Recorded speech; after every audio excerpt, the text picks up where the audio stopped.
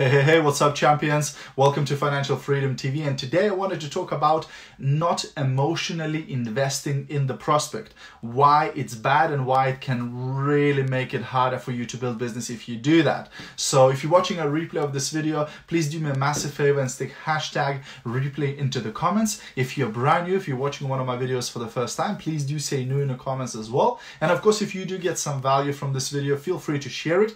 Maybe somebody else will get some value too. Hey Chelsea, hey Lima, thanks for jumping on, guys. So today's topic is why you should not emotionally invest in your prospect.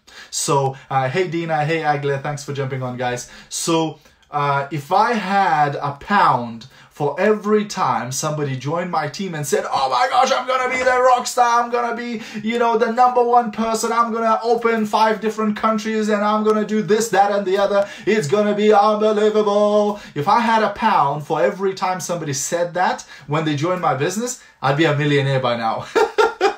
So the idea here is that not everybody who say they will be the rock star will actually become a rock star, and not everybody who don't say they will be a rock star will not become a rock star, right?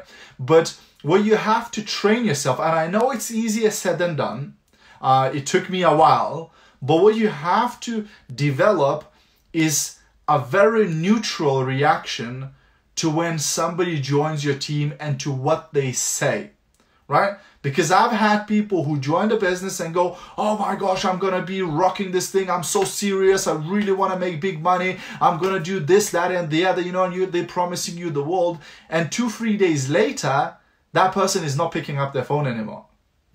They literally haven't even started and they already quit, right? So most people are great at starting things, very few people are great at finishing things. Right? And that's why you'll get a lot of people who will start your business, will join your business, but then end up doing nothing or not much, etc. Now, there are strategies and things that we train how to maximize or reduce amount of people that actually quit your business and reduce amount of people that don't do anything, right? There are things you can do as a leader, but it is inevitable that some people will still be like that, right?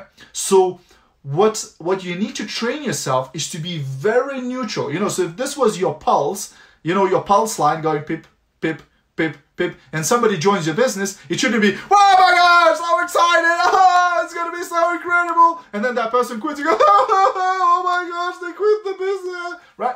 You know what I mean? Because if you don't train yourself for that, this business is going to be like an emotional roller coaster for you, right? One day you're happy, another day you're super sad. Another day you're happy, another day again you're depressed, right? Because it's just the nature of this business. Network marketing is a people's business. So people join, people quit, people come, people go, people are happy, people are sad, people, you know, are okay, people are arguing, people are fighting, people are whatever, talking behind people's backs and things like that. It's a constant thing. But if you allow it to affect you emotionally by investing yourself emotionally in a person, because I know how easy it is to do, you know, when a new person joins, they're saying all the things you want to hear, they're saying how many people they know and how they tried, you know, done this business before, how they got experience and the knowledge and everything and how they're going to really rock and roll. And it's so hard not to emotionally invest and go, oh my gosh, it's going to be so amazing. She said she's going to do this and she said she's going to do that. Oh, yes, yes, yes, yes, yes. And then that person doesn't do it. And you go, oh my gosh, how can I do this thing? You know what I mean?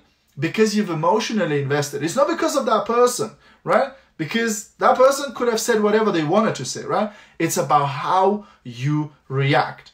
You know, so over the years, you know, I've been 10 years in this industry now, you know, 10 years in this business. So now when somebody joins my team and they go, oh my gosh, I'm going to hit the highest level, I'm going to do this, that, and the other. You know, like when I'm speaking to the person, I go, yes, fantastic. I'm so excited for you. It's amazing. Inside, I'm going, yeah, we'll see. Time will show. Yeah, don't get too excited.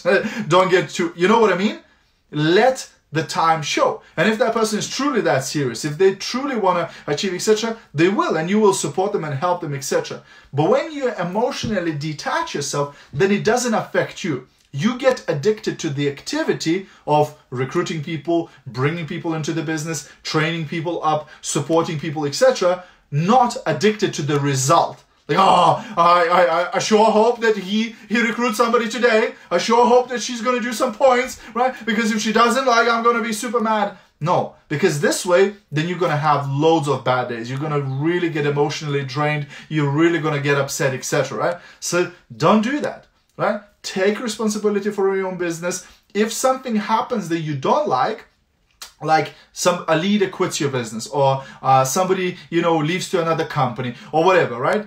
That should not be a sign for you to go into depression. That should not be a sign for you to go and, cry and be upset about it. That should be a sign for you to go work harder, right? So don't chase them, replace them. If somebody quits your business, instead of being upset and spending energy worrying about it, go, great, I need to recruit another 10 people this week so that I can replace that person's volume, I can replace that person's effort with other people, right? And grow my business and carry on growing my business. And then this way, your pulse just goes beep, beep, beep, beep. Doesn't matter what happens, right? You don't get affected either way. Somebody does something awesome, you go, yay, well done, awesome, carry on doing the work, right?